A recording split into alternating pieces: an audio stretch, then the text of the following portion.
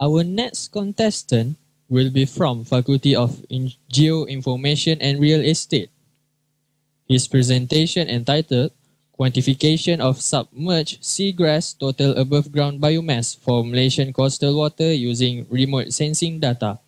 Please welcome Syarifuddin bin Misbari.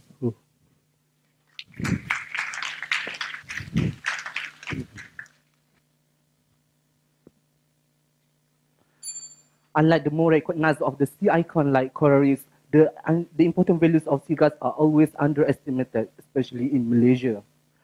A diverse of ecosystem services is offered by seagrass meadow, including maintaining water quality and provide spawning ground for marine endangered species like seahorse and dugong. There are two types of seagrass form. First, intertidal seagrass, which is exposed during low tide, and submerged seagrass, which is always under the water. Many studies have been done in Australia and North America, but they focus only on intertidal seagrass in clear water and using conventional method, which is not practical for large aerial coverage and destructive to seagrass habitat.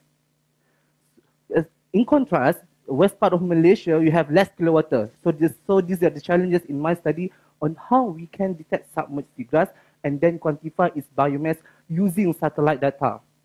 Seagrass biomass is valuable information for managing and appraising marine environment, especially for marine blue carbon and maintaining water quality. So until now, we do not know how much the seagrass biomass that we have.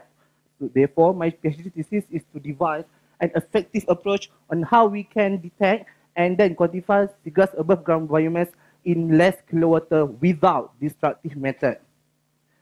I have managed to develop an pattern, an estimation model of seagrass biomass by associating how much the radiation have reflected by seagrass and received by the sunlight, and associating these values with seagrass coverage on seagrass habitat, 10%, 20%, 50%. And this is the first ever have been done using satellite data, and this approach has been presented in front of many Asian scientists in a seminar in Tokyo, Japan in last February. To conclude, I strongly believe that my PhD thesis will bring great impact to the global scientific community in terms to provide good approach in quantifying seagrass biomass without destructive method at required scale and accuracy. Thus, satellite data offers the best way to answer such demand. Thank you. Yes.